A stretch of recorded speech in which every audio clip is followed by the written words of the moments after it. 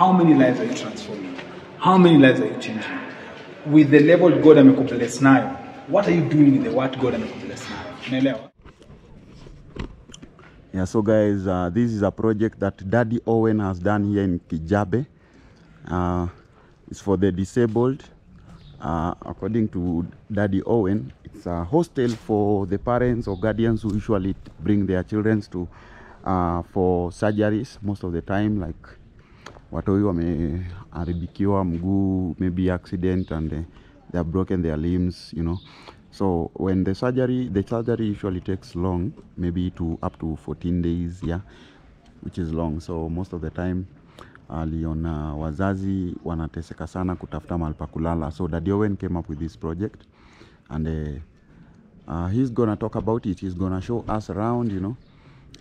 Hiyo yote ni bedrooms zimejaa ndani, you know. So it's in Kijabe. Big shout out sana Daddy Owen. Doing project sasa. Ana mezimejengwa. Wow. No matter. So these are the partitions mahali watakuwa wanalala. So zingine pia zimejengwa hivi. Disability wengi. So lazima ziwekwe. Ndio kuna paka standard on what level inafaa kupimwa. Aziwekwe tu. Bala kutembelea, anasaidia kutembea, hata anasaidia wheelchair. And then ukimaliza kama sasa corridor lazima iwe kubwa sana to make sure that wheelchairs accessibility wanapitana. Yes. So all these things. So I think ya chini kuna moja ya male na female. So I think the ladies ya chini ama sisi kama hivi. Alafu kuna moja ya wanaume. Hii ndio section gani? Hapo kuna kama kitchen kiasi. Yes. Kama kitu kadhaa hapo pale hizi but the main kitchen iko kule chini. Lakini pia one thing ningependa kujua ni wakati the guardians wako hapa pia mbali na kulala wanashughulikia mpaka chakula. Yeah. Kuna matron wako hapa anaishi nao, so wanashughulikia vya chakula. Hizo ni mpaka tulikuwa tumeport mpaka TV kwa ukuta for entertainment purpose, because you see mtu anakuja hapa anakaa kama 2 weeks kushughulikia mtu wake kule kwa ward. So kuja wakilala hapa amekala business. So when we say kama kuna charges zozote zinakuwa inclusive in case zile ziko subsidized. Like you don't cater for everything 100%, but mzazi na cater for something little, sindio? So kama na cater for the little something, they cater for the accommodations also and the welfare yao kudishi nini. What really matters is by time tunafanya hizo medical camp, we normally identify children, alafu tunasema kulingana na budget pia iko kwa account. Mwezi ambia watu kujeni hapo na maybe hakuna pesa. So when the money is allocated, tunajuanga pesa imetoka pesa ni watu ngapi hivi. Hao watu wanakuchukuliwa kuchukua watu kulingana ile pesa. So most of the time unapata hata our parents unakuja kuisha. Okay. Pia facilities kama za kujisaidia zipo. Maana hapa sizioni. Kila kitu. I think ziko kule mwisho. Niko na plan hapa na nimetafuta nataka nionyeshe. Plan was being tukichora hiyo plan yeah. But everything is hapa. Ni vizuri bali jaisha. Everything is hapa. There's a plan. I'll share the plan. Muione sana.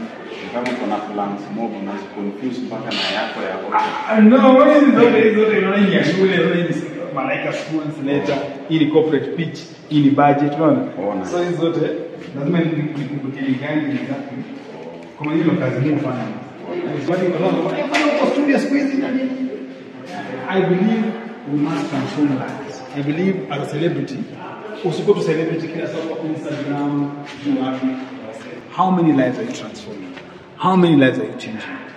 With the level God amekubless nayo, what are you doing with the what God amekubless nayo? Unaelewa? Yes. Because sometimes unaweza kuwa hauna hiyo pesa, but uko na link zinasaidia ku access hiyo pesa.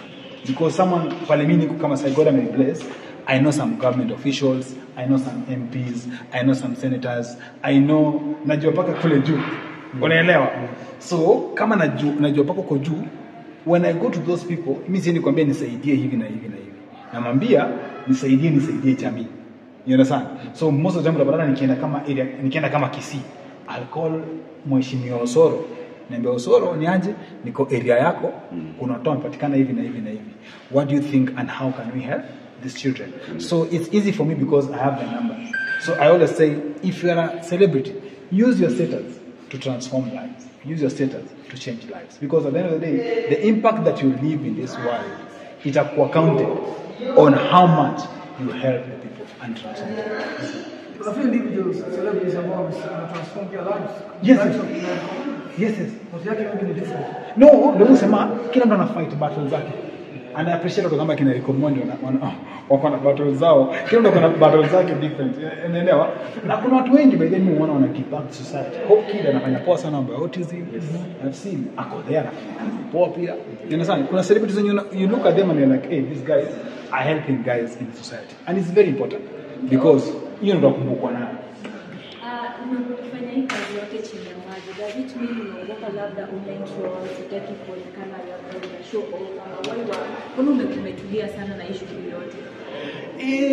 Hakuna main reason. Sometimes una feeling too. I've been here for 20 years, doing this thing for 20 years. So sometimes una feel too, ushafanya a lot. Wacha zingine ufanye chini ya maji, but kuna wakati wa kuongea na kuna wakati kama sasa leo, just because umekuja for this work, I think it's the right time for us to talk about it. Yes. You understand? Oh, amazing. And go. Owen, someone is watching this right now and they feel like they want to partner with Owen, maybe to do the furnishing of the beds or maybe provide some screens, as you say.